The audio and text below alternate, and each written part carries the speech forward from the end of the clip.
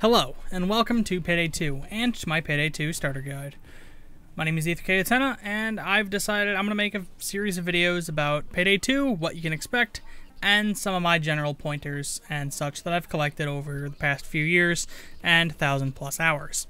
Whether you're brand new to the game, picked it up a while back and been hesitant to give it a try, you haven't played in quite a while, or you're just looking to waste a few minutes, let's get right to it.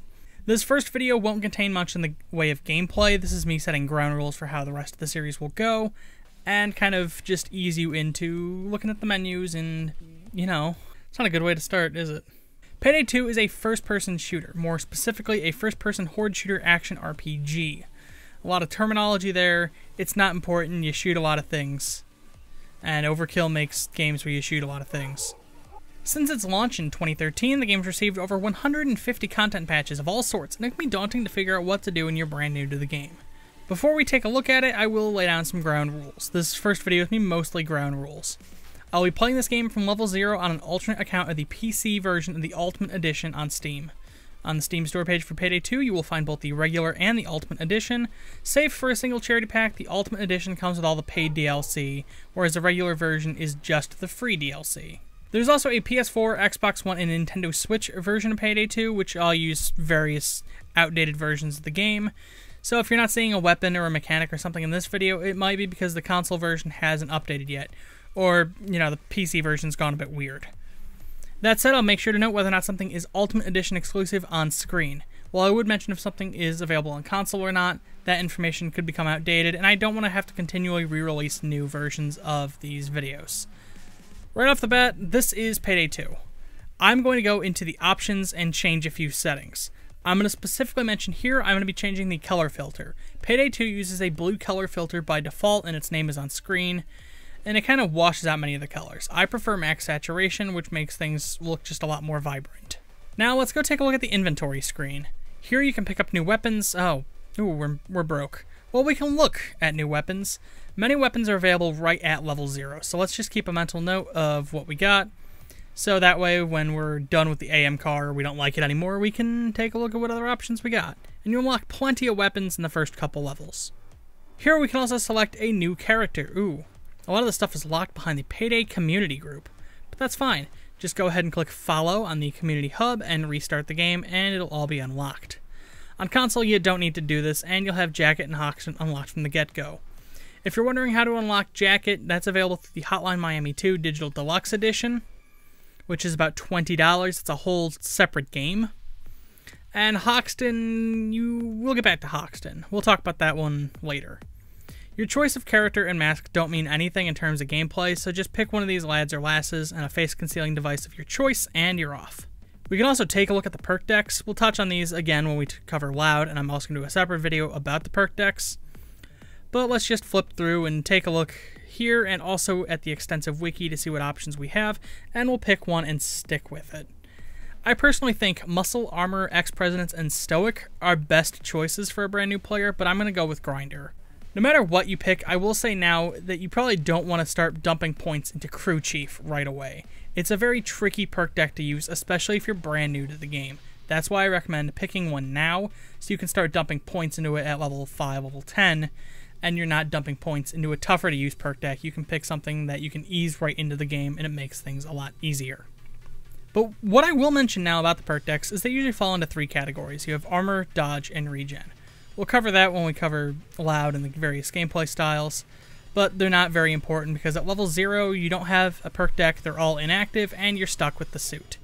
The suit offers just 20 armor points and a little bit of dodge, but it's also the most concealable and the fastest and the lightest piece of armor we have. As for melees, you have a couple choices starting at level 0, so pick whichever one strikes your fancy.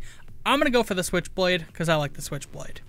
Now that that's all out of the way, 2 pieces of pop-up text that we got at the beginning were for the Basics Heist and the Safe House. I'm going to recommend saying no to the Basics and then going to the Safe House first. Here you will complete a basic mission and get to see some actual gameplay in action before being offered $5,000. $5,000 isn't much, and that's kind of where the Basics Heists come in. Loud and Stealth will get their own separate videos of mine, but I do recommend playing these if you haven't seen these before. I'll tell you now, you do not own a suppressor. This makes your gun quiet so people don't hear you. The Stealth Heist, the Stealth Basics Heist, gives you suppressed weapons. I'm telling you this now, so you don't attempt to melee all the guards the game sends you after. Melee is always silent, and because at that point in the game I didn't have any suppressed weapons, I just assumed I'd have to melee everybody. That's not what happens. You have suppressed weapons. You can shoot these people from distance. I had to restart the tutorial. I will also mention now some basics on the gameplay. Payday 2 is simpler than it looks, actually. Most actions you complete just require holding a button for the duration of a timer, which is represented with the circle in the middle of the screen. And on easier difficulties, you're dealing with a sparse number of enemies with low health, and it's usually manageable no matter what you bring. Stick behind cover when you can, keep an eye on your teammates and your enemies, keep close to your teammates, and keep away from enemies. And note that the game points out where your objective is, where you need to go next, or where important items are on the map. You don't need to memorize these maps, and you especially don't need to memorize where you placed, say, a doctor bag, an ammo bag, or maybe just some loot. All of that is visible via contours, and you can always see where those are even if they're behind walls. But the basics gives you the basics. It's enough to get your foot in the door, kind of see how the game works, and it gets some cash in your pocket and quite a bit of experience. Completing both Basics Heists nets you enough experience to hit level 10 and a decent chunk of starting cash as well. Leveling up is quick in Payday 2, as long as you don't consider that there are 2,600 level ups to go through.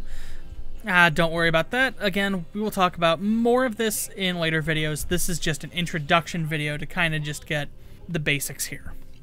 Introduce the game. You get to see what it looks like. And because we got some money, we can actually buy a couple weapons. Because the game is always being updated, there will always be more and more weapons, and a lot of them have been leaning towards being accessible from level 0. I think it's because Overkill assumes most people are already at a high level, but this works out well for new players as well. For a primary assault rifle, I highly recommend the Union 556. It's stronger and faster than the AM car that you start off with. You'll be able to keep firing at longer ranges with this and keep on your targets easier. This is one of my favorite assault rifles in the game, even at, level 100. For secondary weapons, we could grab another pistol. The game starts you off with the Shimano 88, and I have no problem with the Shimano 88, but I think I'll take the Spec Ops submachine gun instead. Once again, we'll touch on more specific weapon information in a later video, but for now, the big thing to know is that submachine guns, or SMGs, are very much like the AM car and the Union. They're fully automatic, usually low damage with deep ammo reserves. The weaker end of pistols are also like this, but they're usually not fully automatic. Usually.